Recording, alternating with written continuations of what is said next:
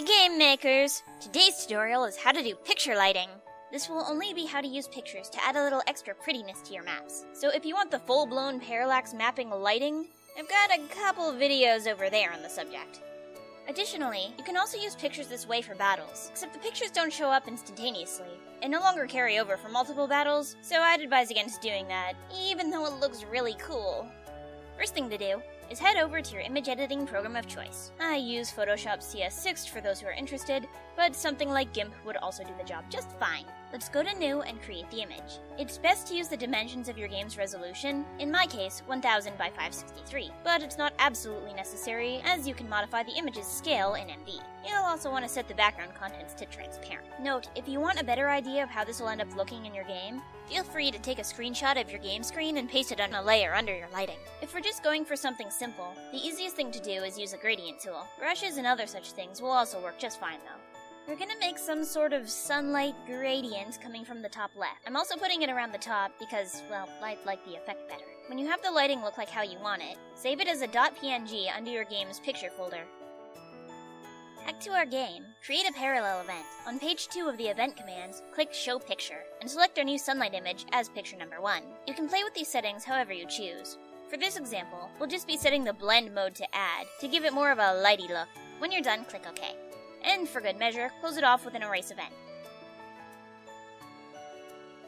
Now, that looks okay. The light looks way too bright and kinda bland. Let's go back and change our picture's opacity down a bit, and add something a little extra to this. Head back to your image editing program, and either hide the previous lighting layer or create a new file. We're going to be adding a dark gradient around the opposite edges of the image this time. We don't want it so dark that it's overpowering, but just enough to make it look a little interesting. Again, you can always change the picture's opacity in Show Picture afterwards if you need to. Let's save that as a different .png file and add it to our events. I'll actually be changing our previous image to show up as picture number 2.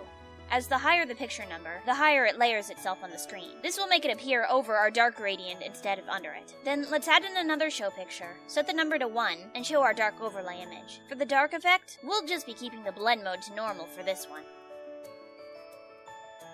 I'd consider this acceptable, but if you really want to go the extra mile, let's add one more thing to our overlays. Back in our image editor, you can use brushes or other such things to give extra effects. In this case, we're using sort of a light beams thing. You can find lots of free ones online for Photoshop and GIMP's equivalent to brushes. So if you'd like some extra super easy effects, this is a great way to achieve it. Oh, and if you're having trouble seeing your lighting, go ahead and add a black layer underneath everything like I did. When we're happy, let's go ahead and save our new image. We're just going to be saving over the previous, less interesting one. Now let's make some final adjustments to our event, change the opacity, and add a screen tint for extra dramaticness. And let's take a look! And there you go! A little bit of extra awesome lightingness! Remember, pictures are your friends, and can be used for a lot of different things.